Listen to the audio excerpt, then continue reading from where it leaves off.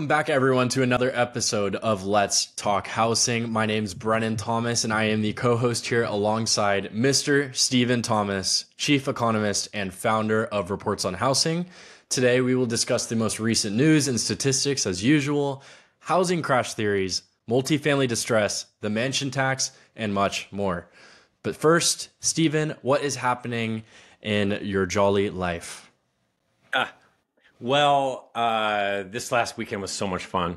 So on Sunday, Zeke, who is 6 and is doing kindergarten at a Montessori, they had a Ducks night, and they said, "You want to buy any tickets?" So I bought tons of tickets, and there was 8 out of the 9 kids were at this Ducks game with myself, and while my beautiful wife stayed at home and just got to relax a little bit without kids around. And it was so much fun being with all my kids. It's one of the favorite things I do is actually watch hockey, and to watch it with all of the kids all at once, because they're all hockey fans. We have lots of Ducks gears. Too bad they lost, but they were doing really well up until the third period, and then they lost it. But that's been the story of their entire year. They're a really young team. They're fun to watch, but they need to win more so that we can actually go to the playoffs, because I like to grow a beard during the playoffs. That's what hockey players do, and I like to pretend I'm a hockey player, so I do it as well. And so that's what we did last week. I still fond memories, and afterwards we went to In-N-Out Burger, and everybody got lots of burgers, and all the kids sitting there. Oh, so fun. I'm a lucky dad. It was fun. We were only missing Michaela, but Michaela was busy with our grandbaby. How about you? What's going on in your neck of the woods over there, Brennan Thomas? Well, I would say for starters, soccer's been going. I talk about this every single time, but it means that much to me. We're doing good right now. Arsenal, fingers crossed, they continue to do well. But I bought tickets to see them this summer because they're coming out to the U.S., and this will be my first time seeing them somehow, even though I've watched them for so long. And this upcoming week, we're actually going to a concert. You and I are going to go see the Paper Kites, which is going to be exciting. Been looking forward to that forever. So I have a lot to look forward to, and just same old for me, but it's all good.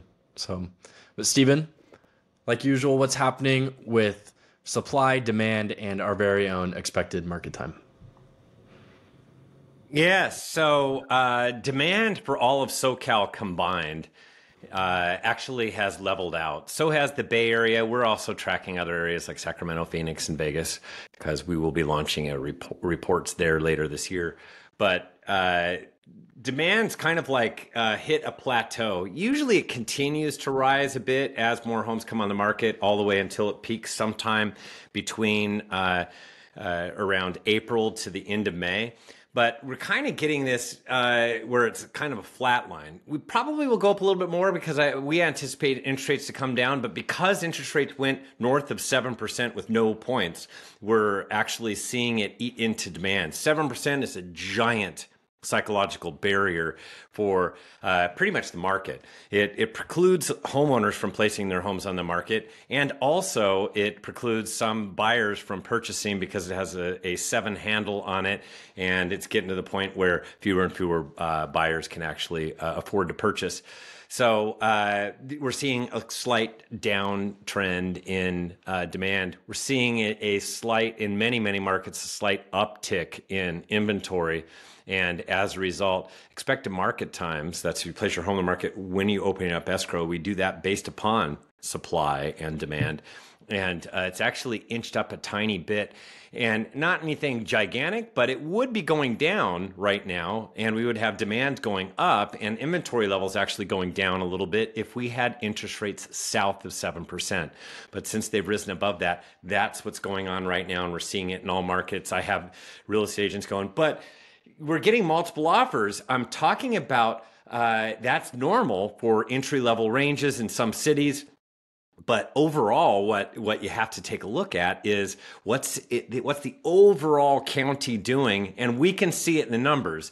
It's very reminiscent of last year. It's just a little bit cooler than last year, barely. You wouldn't be able to tell if you were working in the trenches. However, we can see it in the numbers, and we could see the vacillation in the numbers based upon where rates are, but you can't really feel it. If you're looking for along the coast here, $750 to $1 million for a detached house, that is on fire. Good luck finding anything. You're going to be dealing with upwards of 10, 15, 20 offers when a nice property comes on, and that's normal. So, but that's not, I'm looking at the general market as a whole, and we're looking at the number of pending sales that are opening up, and it's kind of like plateaued, like I said. So that's what's going on right now in housing.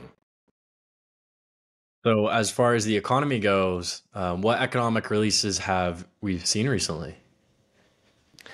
So the Fed is so data dependent that the bond traders, so bond traders as well as Wall Street, they're looking at almost every single data point, trying to figure out how the Fed's going to respond to something. And now they've taken it to a new level where they're responding to a ton of data, like initial unemployment claims rose like 12,000 from week to week, and all of a sudden that moved the markets. It doesn't usually move the markets that much, but right now it is because we have there's not a lot of data that's been going on over the last couple of weeks.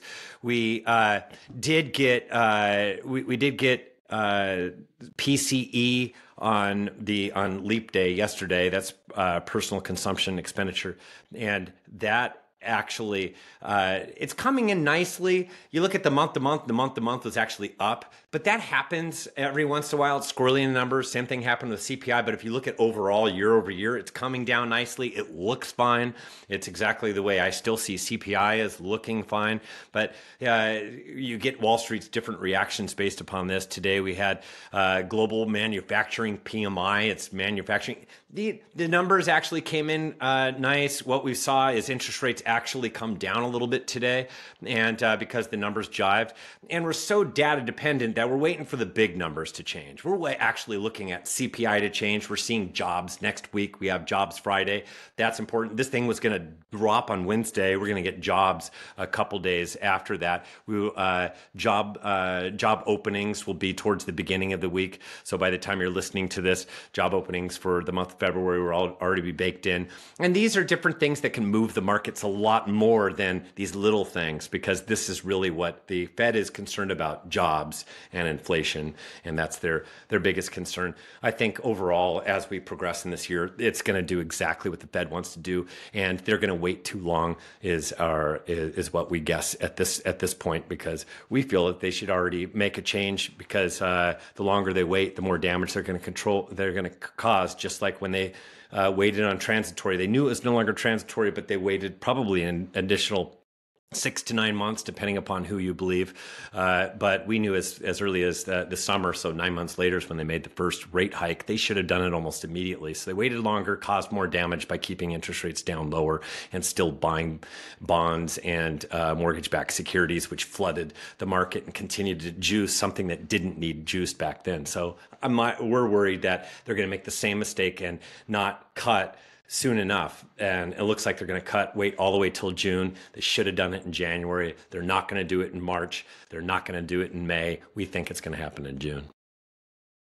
Wait beyond With June, these and we're in economic trouble. releases, what has happened with rate volatility recently?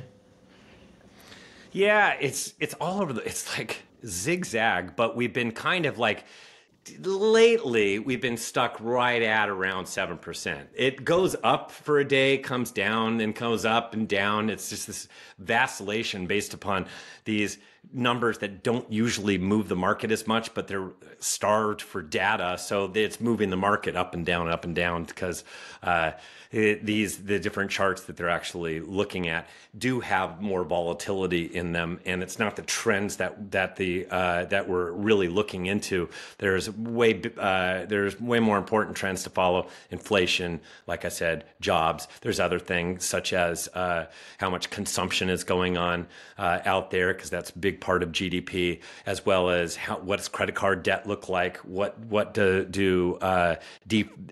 defaults look like on credit card debt, as well as automobile loans. Those are spiking. What's the savings rate look like? How much excess savings is left? Those are the things that I think are very important, that we're getting some people ignoring the most important stuff and reacting to the little stuff. So I wanted to ask you, with today's pricing for real estate in general and demand, are we looking at a new normal following COVID? Because obviously before COVID, it was sort of the same trajectory. However, things seem to be altered very quickly. So what are your thoughts on this?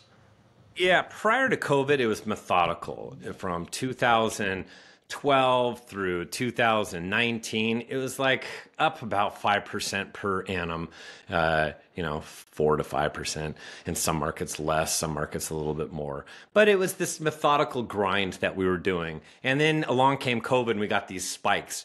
We're not really getting the spikes right now, and that's because of unaffordability. We still have the same problem that we had before.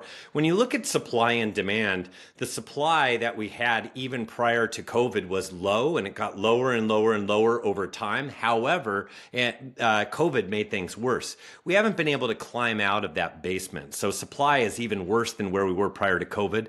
And so, which is why we have more of an issue. The number of available homes is so low that if we have interest rates that drop, it's matched up against this low inventory, and it just creates too much heat in the market. And that's then what we dealt with in the second half of 2020, all of 2021, and the first half of 2022, when interest rates were still reasonable for the first half of 2022. We got a lot of juice, and it was too much. Dude, very little supply. Supply drilled down even to the lowest levels that we'd ever seen in 2022 to start.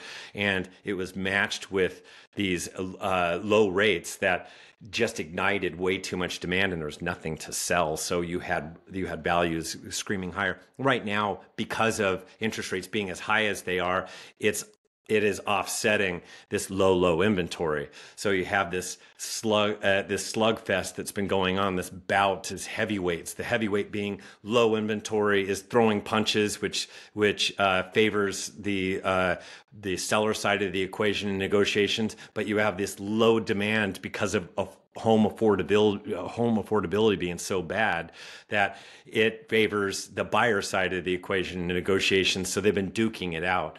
And what happens is, as interest rates float above 7%, it becomes more of a wash. We don't get as much heat on rates going on appreciation. But what we really see, so 7% is that big threshold. Right below that is 6%. 6% is a big threshold where if we get below 6%, it's going to be off to crazy train again. That's another psychological barrier. And people go, how can we get there? We're at 7% right now. If you can remember back in October, just a few months ago, we were at 8%. We're at 7% right now. If we're at 7% and we have the economy cool down a bit, yes, sorry, Bob, we can get below 6%. And you pay points, you're definitely below 6%. That's going to create a lot of heat. And we're going to see appreciation continue to march upward unless we miraculously get inventory from under some rock, because that's been the problem. Now, Stephen, I know you are going to love this next part of the podcast, but I want to get into some crash theories. One could call this a real estate crash course, and with real answers. So to start, Stephen, if you could describe the premise of each, and if any or none are just valid in general. So I wanted to start by asking you about the Airbnb bust, since there's always a lot of conversation on this in recent times. Yeah, this was all started on Twitter. A lot of this junk is started on Twitter, and then people look for something, try to make content on YouTube. And then, of course, there's other social media, but this is really where the launching platform is. Really, a lot of this starts at Twitter. And, matter of fact, newspaper articles and magazine articles and different publications on the internet derive some of their ideas from the internet, and then they go from there. So that's where Airbnb even began. You got a lot of people that got into the Airbnb space that actually don't have a clue on how to really run an Airbnb, like a mini hotel type of thing. You have others that have a whole bunch of Airbnbs. They run it like a business because that's what it basically is. So these people that are having a hard time, they're talking about how at the end of the day, they do all this stuff and they do all this work and they're making exactly zero on it.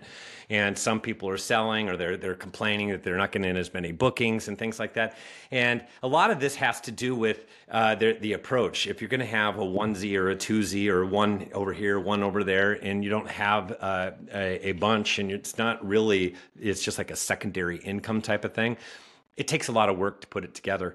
And so these are the people that have troubles. Those are the people that complain about it the most and say, it's not what everybody said. There's way too many of us out there. That's not what it is. You can definitely compete. You just have to do it differently and make it sizzle. And we've stayed in plenty of Airbnb and VRBOs, and that's basically these, you know which ones these people, they do it for a living, and they've got a ton of them, and it's really great to stay at these.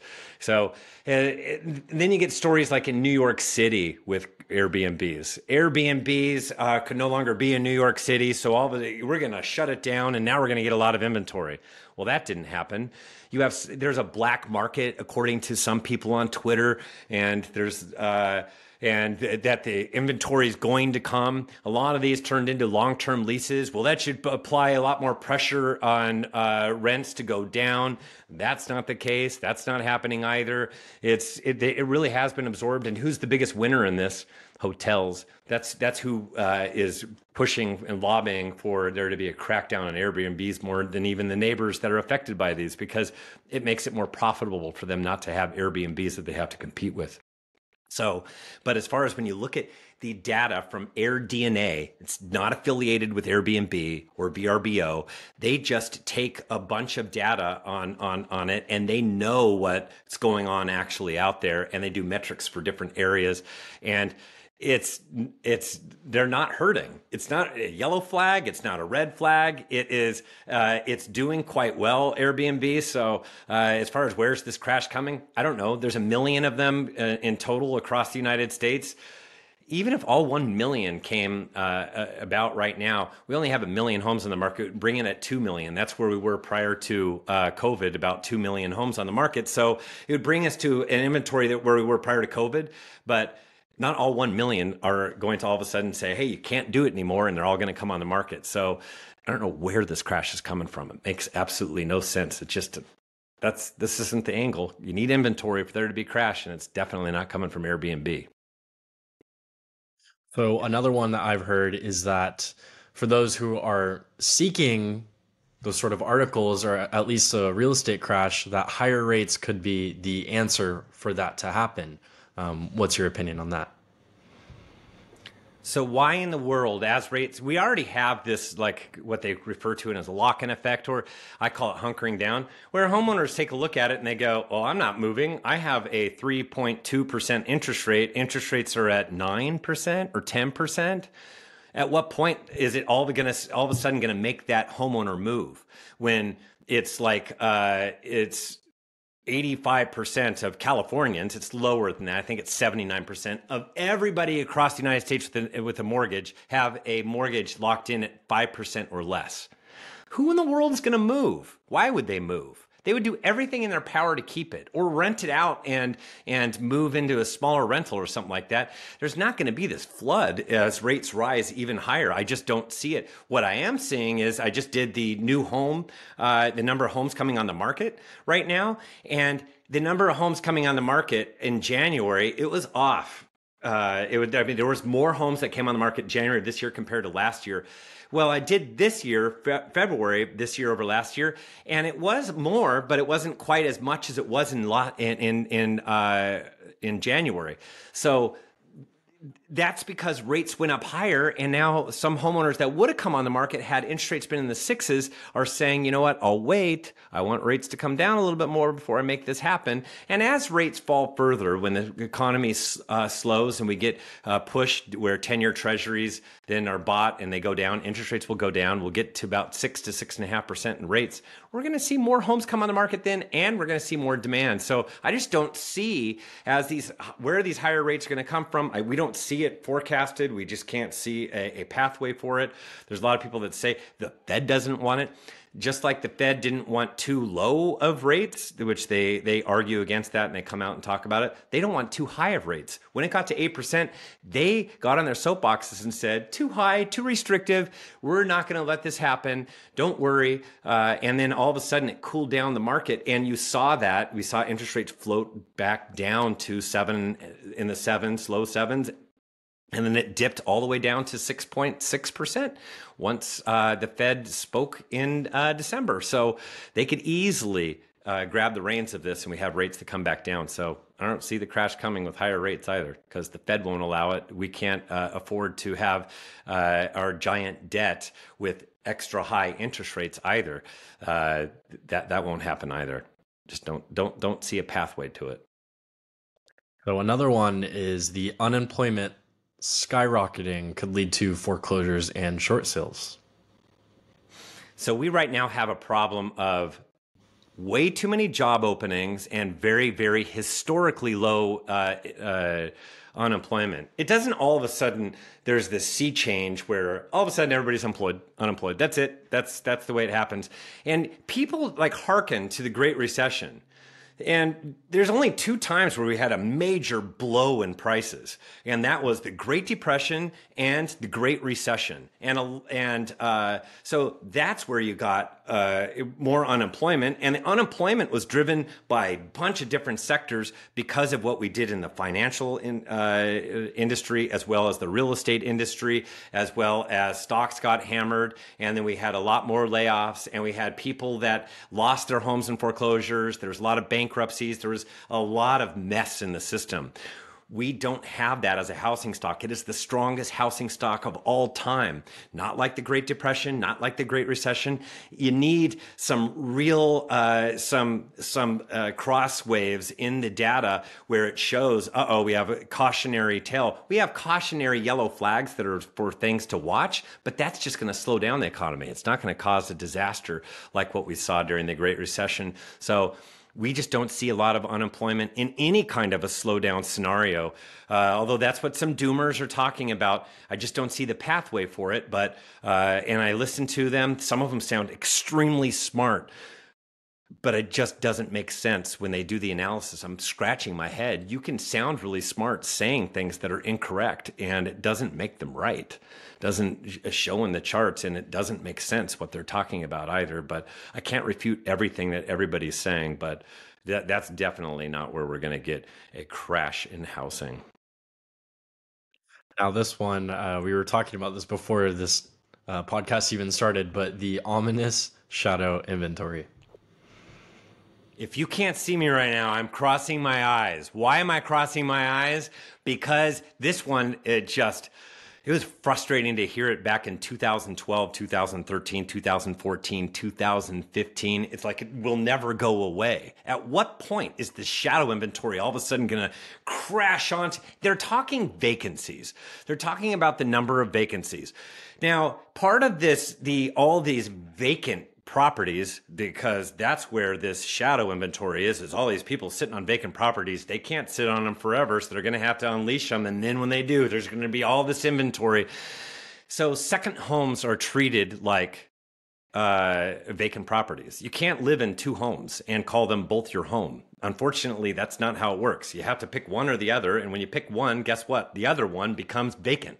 And there's a lot of people with second homes. You have a cabin up in the mountains, right around a ski place or something like that. Guess what? Second home.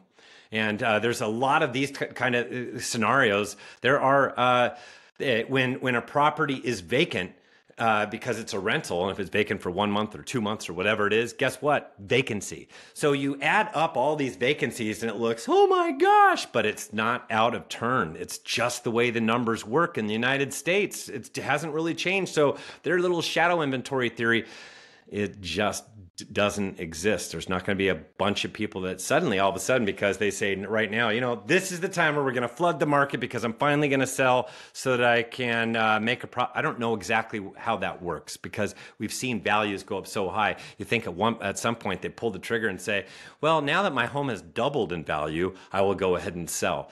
Something would have triggered it. It hasn't triggered it so far.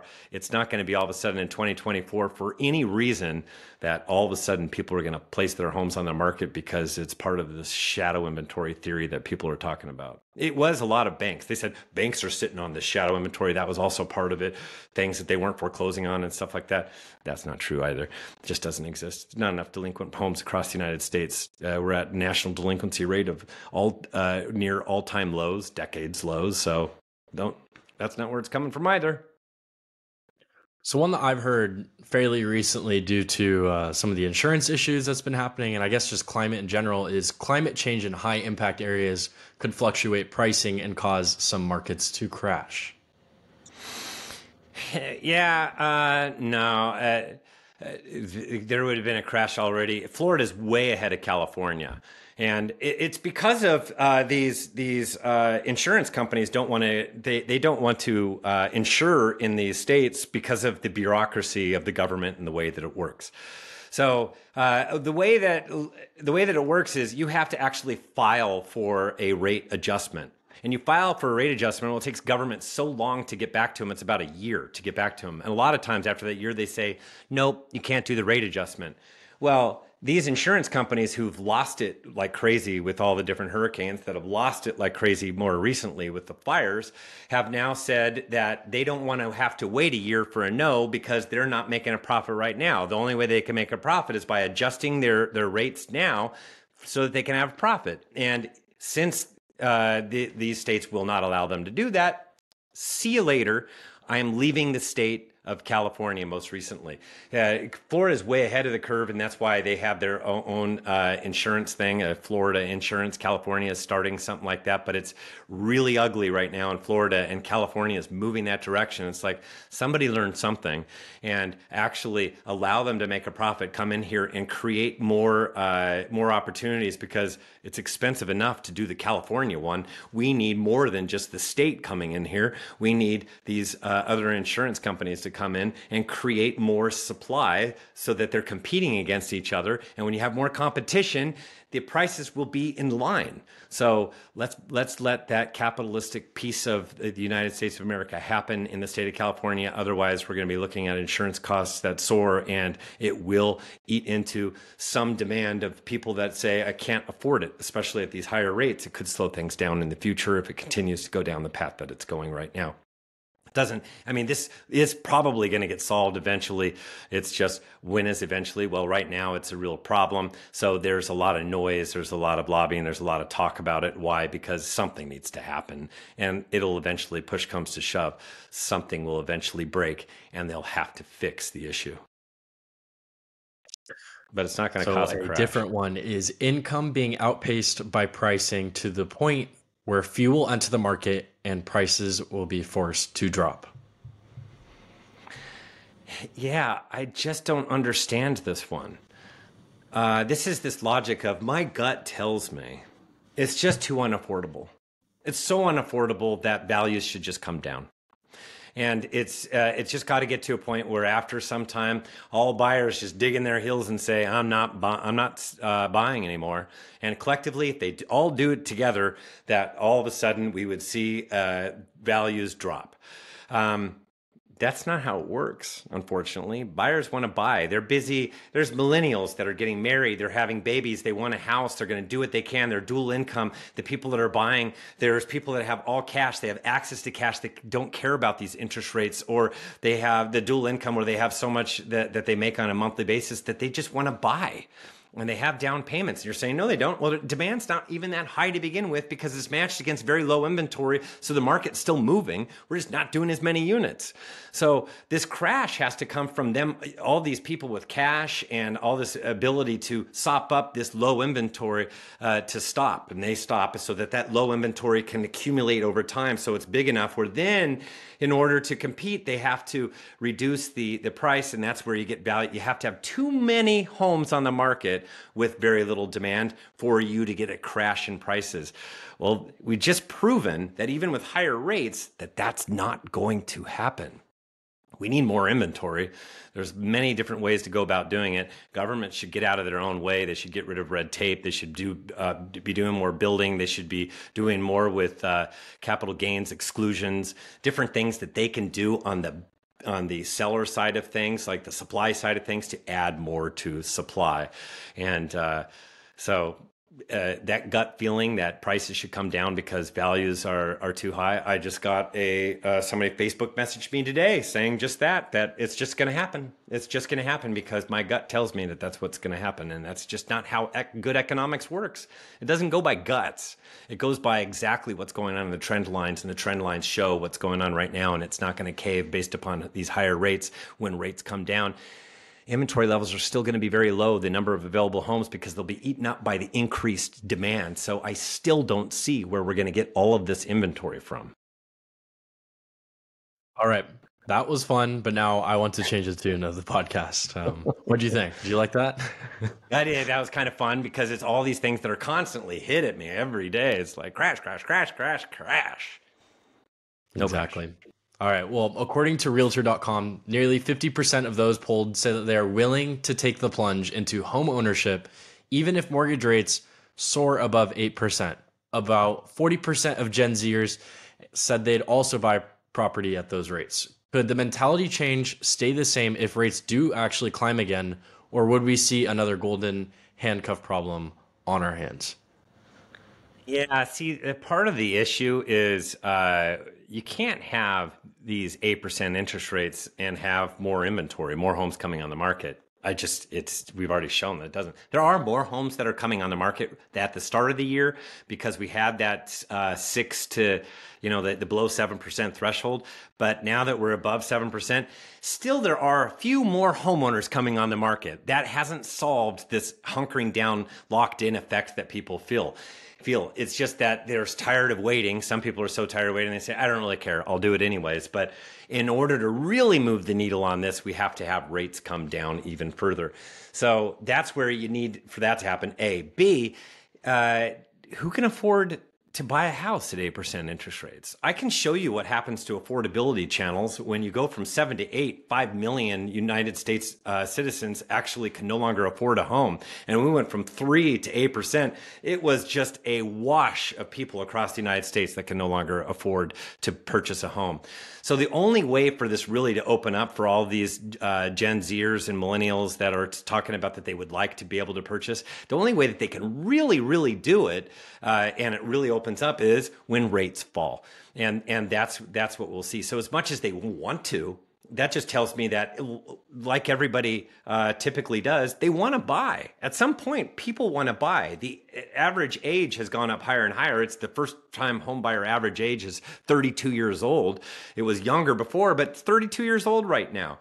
And there was this big demographic patch, 5 years in a row. This is the last year, 2024, of all these millennials that are hitting that 32-year age bracket, and they're ready to buy, but they can't. So what this is, all these millennials that have been hitting this demographic patch where they're first-time home buyers now have to sit back and wait for rates to come down so they can finally enter in.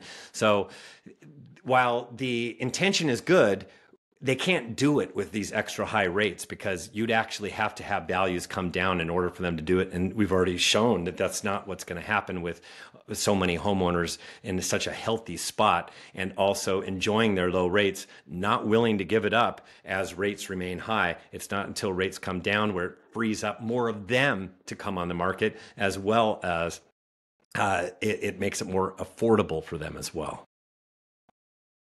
So since rates are causing payments to increase as they slowly trickle back up, at least to where they have been recently in the lower sevens, is now a better time to rent than to purchase if you are outpriced?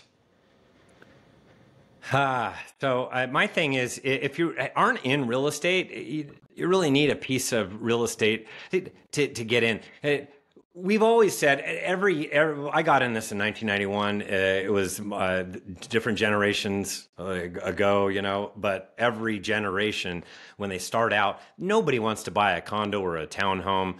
It's like moving from an apartment to an apartment. It's like, who wants to do that? Well, it's a stepping stone to get in something.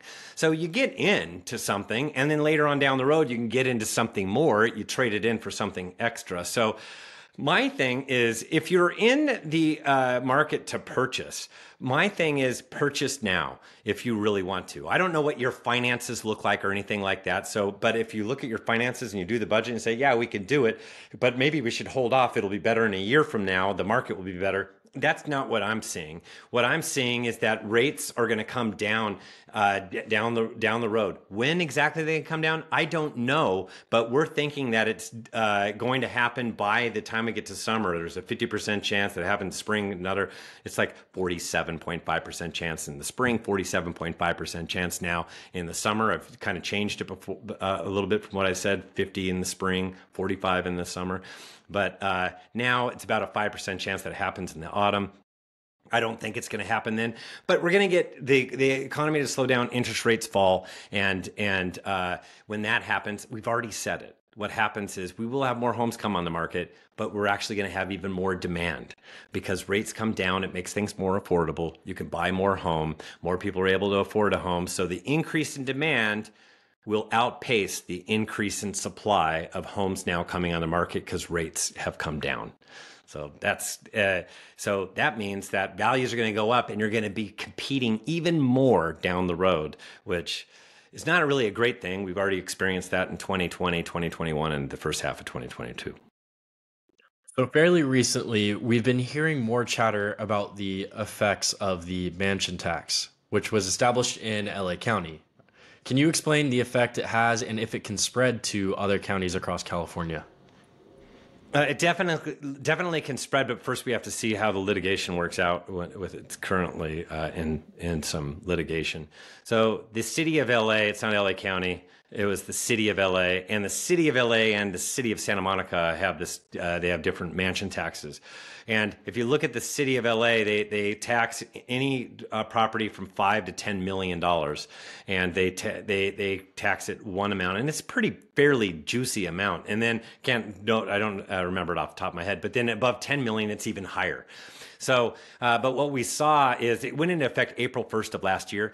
Everybody and their brothers sold their house in March, and it went from like 50 down to 3 for 5 to 10 million. And from 10 million plus, it went from like 16 down to 1. It was a big giant change. So it was down like 50%, right around 50% for both those brackets for the rest of the year over year. So while yes, sales were down, they weren't down by half. And that continues to be down. And the reason it continues to be down is because they don't want to play with this tax, and they kind of want to wait to see how the litigation's going. And this could spread to other areas based upon how this litigation goes, because it's this exorbitant fee. It's gigantic, and it's like picking at the people that are wealthy and saying, well, you're wealthy, here's the tax, pay up because you want to sell your house. And that's I see the slippery slope in that, and that's why we're having an issue. And that money was supposed to be earmarked for to cure the homeless problem, which they already have other homeless things that are on the books. And that they ended up making less because it was down by 50%. And then now they're going to use the money to actually pay for the litigation that's taken place, which is why everybody's watching them around California, but they're waiting because they want to see how it all works out. And finally, I want to talk about recently, we've also seen some distress in the multifamily market. Would you mind explaining what's happening? Yeah, so with the multifamily area, you've actually seen vacancies climb a bit. And it's just climbing back up towards normal levels because there was a point where there was like no vacancies.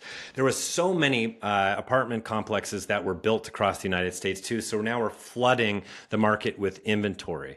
At the same time, a lot of these, they have to get these commercial loans. They don't get a 30-year fixed and then it's paid off and then it's all good. And they have to get, and then then it's paid off after those 30 years. That's not how it works. It's usually a fixed term, and then they have to go get financing. So if they get they have this fixed term, and then they have to finance it. They had it locked in at a low rate. Now they got to finance it at a higher rate. Now all of a sudden, now they're paying this giant monthly sum, and for some apartment complexes, multifamily, they can't afford it. It doesn't make sense. It doesn't pencil out. It's ugly. They say, forget it, and they walk away from it. They don't want to. They don't want to be bleeding on a monthly basis. They want it to be profitable venture. So they're walking and giving it to the bank, and that is why all of a sudden we're seeing a pretty ugly spike in the multi-family market for distress.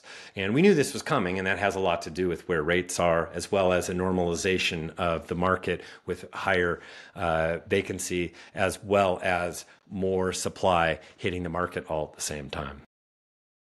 Awesome. Well, thank you everyone again for tuning into another episode of Let's Talk Housing. If you want to learn more about what's going on in the real estate industry, please go check out our YouTube. We got some amazing stuff over there. It's Reports on Housing is our name. And then you can also head to our website and subscribe at reportsonhousing.com. So please leave us a good review. We would greatly appreciate it. And if you have any questions at all, leave it on any of our social media handles, or you can also email me at info@reportsonhousing.com. We will see you soon, and thank you very much. Thank you.